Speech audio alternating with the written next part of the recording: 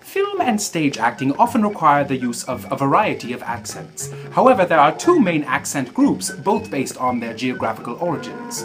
The first, known as Americalinian, features raw vowels and an alarming amount of glides.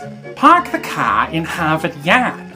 The second, known as Britishalian, features an excellently nutty bouquet. Park the car in Harvard Yard.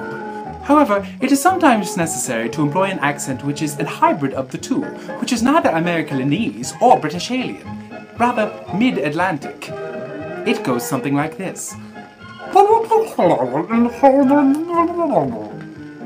you want to hear that again?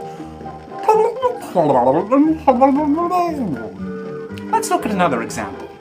Be sincere, my dear, for it's a queer world.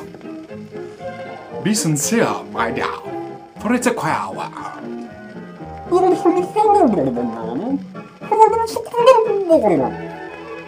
Do you think you're ready to try some of your own? Here we go. Can you pronounce the following with a mid-Atlantic accent?